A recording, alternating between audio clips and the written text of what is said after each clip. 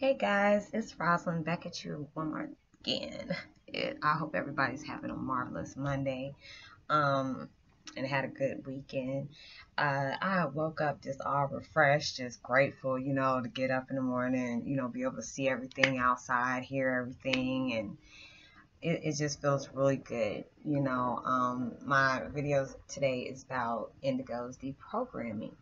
I've looked back on everything that I've been through in life, and I mean, it's truly devastating and heartbreaking. A lot of people probably listen to my videos and just like, wow, I had a new friend come up to me the other day. Well, not come up to me, but, it texted me, and said, you always smiling. You've been through so much. And I said, you know what? Life is so precious.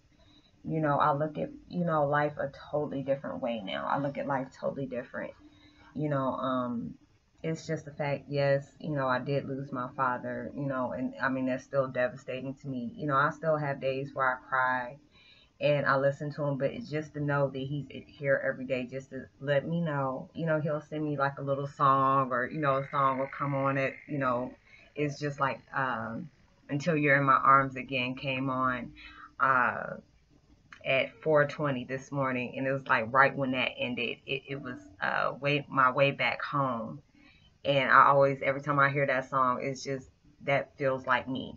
I'm ready to find my way back home. I'm ready to be home with my family. And it just brought me so much strength to actually go through this because I did not think, when I learned that everything that I went through in life that pertained to my father, pertained to my family, keeping me away from my father and the rest of my family. I thought that was going to break me. I cried every day. I did not want to live, and I'm just like, I wake up in the morning and just, why am I here? What was my purpose? But just to know that I'm able to make these videos and, there might be somebody going through some devastating times that, they're asking themselves, why are they going through this? Or, I mean, I had to grow up for like 35 years, worth of abuse that I had to deprogram myself this within a few months.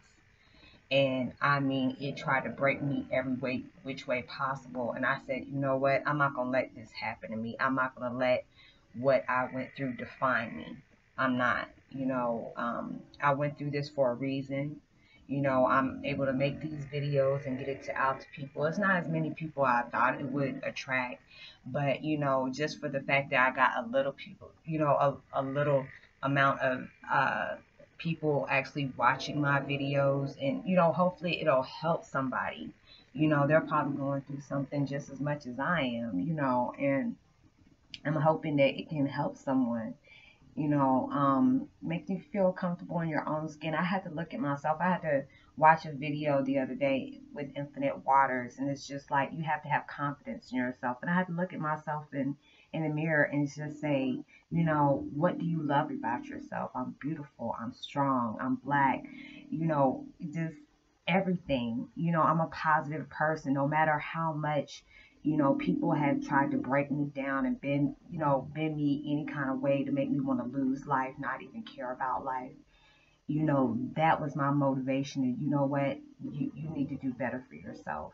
Who's gonna love you? You can't expect somebody else to love you if you don't love yourself. Nobody's not gonna respect you if you don't respect yourself.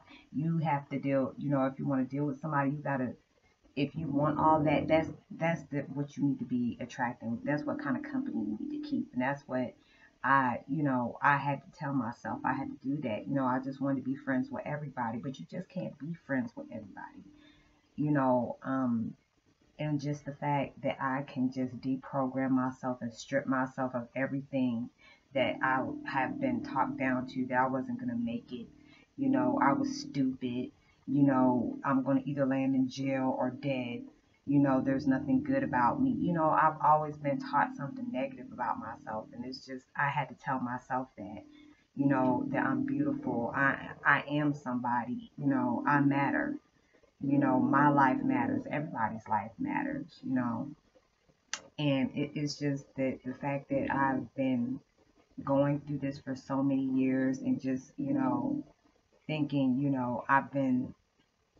I've been lied to my whole life. I knew me, but I never knew myself. My dad always keeps telling me, you know, you need your light, your love. You need to love yourself. Know your true self. And that's why I'm loving my true self. I'm loving what I found. And it's just I want to be able to come out to you guys, and tell you, if you're going through something, just pray. If you're seeking for something, trust the answers will come to you, whether it is through a phone call or just so happen, like a Facebook post that's positive, that's telling you everything's going to be okay. But you have to be willing to accept that. I used to always run away from my fears. I had to face my fears head on, and trust me, that wasn't a pretty sight. It really wasn't. Like right now, it's just, I had to, not everybody's gonna love me for me.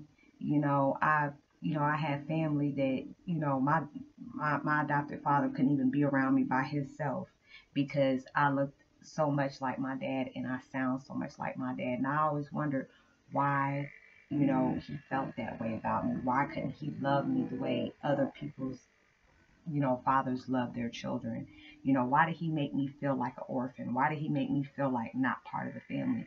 But, that to me doesn't matter no more. As long as I know that I had a father out there that loved me so much that he was willing to write songs, and express himself through it, even though I didn't hear it until the aftermath. But at least I was blessed enough to know that he was able to give me that gift of love. And, and that's why I was bringing up that show that I watched. And it was just like, God didn't bring me this far for me to go through all this turmoil for me not to know what true love was. And I never really knew what true love was. I never knew what love meant, because everything that I felt that loved me or whatever was like authentic. It really didn't feel like love, because love shouldn't hurt like that. And when it came to my dad, that's all I felt was true love.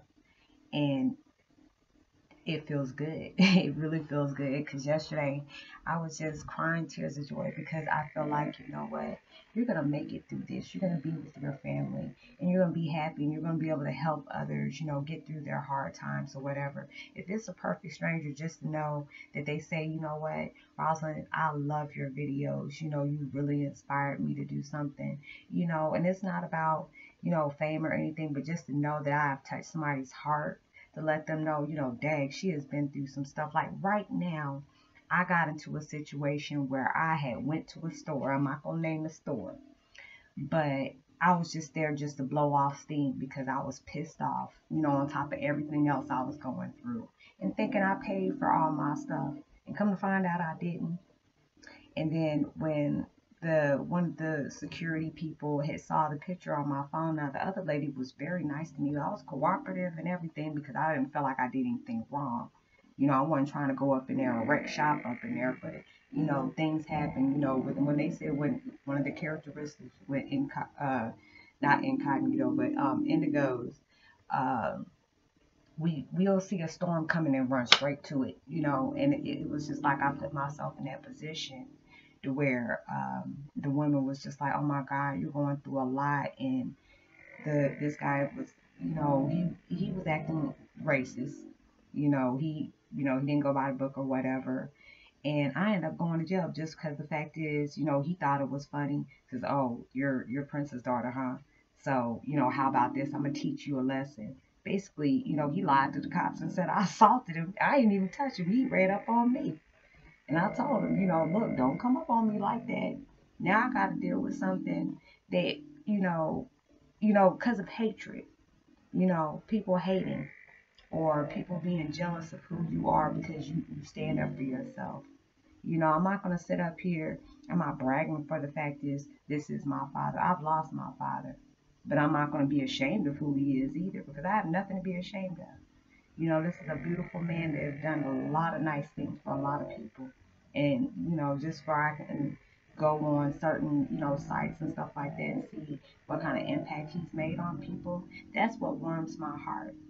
It's not about, I'm the purple one's daughter. It's not about that.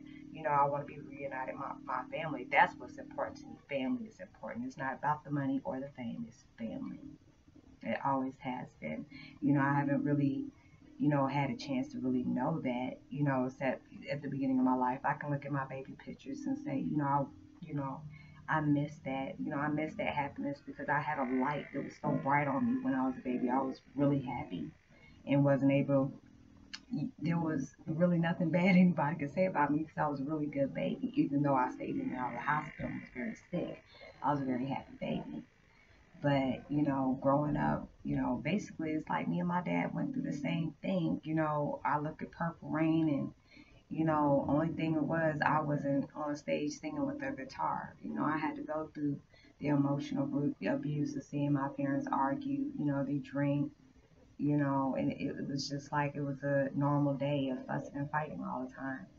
And I don't want my children growing up thinking that's normal. It's not, you know, and it is the things I experienced has brought me into a stronger person. You know, going through the recent thing I'm going through, I gotta go to court for this now. You know, and hopefully they'll drop the charges for that because it was, you know, a simple mistake. But, you know, people looking on the outside in, like, oh, she did this and this and that. And that's not even what it was. Because even the woman defended me and told the cops I didn't do anything. But this man was trying to break my arm. Because just because this man said I attacked him and never touched him. Never did anything. But he just saw a picture of me and my father together. And that was just enough to fuel him off. Just for him to do what he did. But, you know, I forgive him for what he did. You know, I'm not even mad because I put myself in that position to where I shouldn't even been there. I should have just, you know, walked down the street or something. Never even went to the store because my mind wasn't, you know, where it's supposed to be. You know, but I'm here to tell you, you know, things happen for a reason. Sometimes we put ourselves in predicaments that, you know, we'll always, oh, the devil's busy or, you know, God's punishing me or something. A lot of things. You know, God will probably telling us not to go somewhere. We go anyway. We can't blame nobody but ourselves.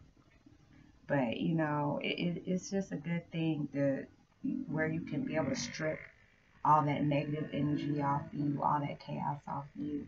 You know, if everybody was to do this right now, you know, the world would be a better place. The world would really be a better place. But I'm not going to hold you guys up. I just wanted to let you know, I mean, I'm thinking about you guys. I'm hoping everybody's doing really good. And I'll see you soon. I'll probably make a video in the next few days. So I hope everybody's being blessed, having a prosperous day. And just to know I'm one more day closer to where I need to be is a blessing to me. All right. Love you guys. Talk to you later. Peace.